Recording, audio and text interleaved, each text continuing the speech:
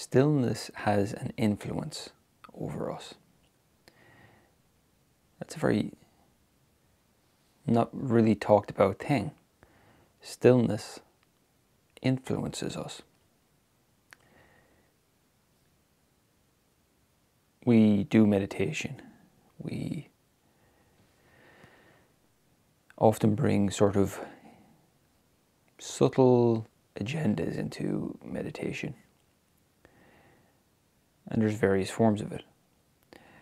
But ultimately, the way I see it is that when we sit and the mind is very active, we get to a point where the mind begins to settle and enters a stillness. And that's influential. It's like, it doesn't make much sense rationally speaking, because we think we find influence through the rational mind, through problem solving, through rehashing. But stillness influences. It's not, just the experience of stillness itself. It's influential.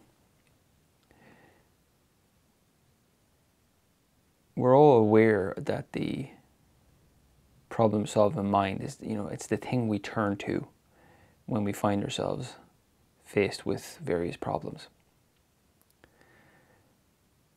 And I can't sit here really and say, why it is that stillness is so influential. But I'm basing this on experience. If you do this long enough, you begin to realize there's like this association with the degree to which I can become still and the degree to which my problems seem to be solved for me. So this is about coming to value stillness, not just as an experience, but as an influential power in our lives.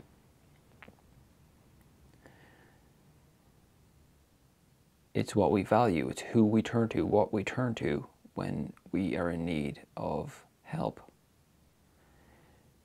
And you'll know, how many times does the rational mind take a problem and revisit it, reanalyze it, weigh up the pros and cons, and does that, and then does it again, and then does it again, and does it again. Don't get me wrong, there's a place for the rational mind to come in and have a look at the seemingly apparent pros and cons of whatever problem we're facing. That's normal, that's to be expected. All I'm saying is, don't underestimate the influence that stillness can have on that problem once you've allowed yourself to weigh up the pros and cons of what it might be.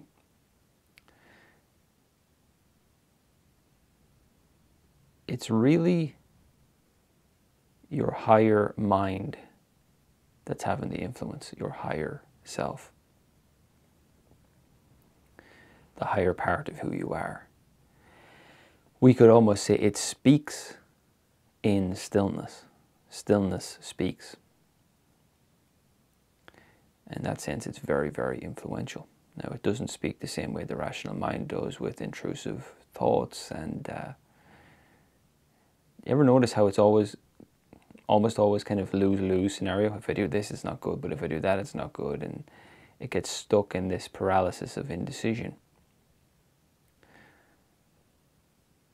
Through stillness, I've found that all those lose-lose scenarios kind of become win-win scenarios. But it's not, you don't get to that point through overhashing and reanalyzing everything. Stillness will bring you to that realization. So when we sit in a reflective period, you can call it a reflective period, you can call it meditation, call it prayer, whatever it is that you want to call it. We don't try to achieve stillness. We value stillness. That's how it's achieved.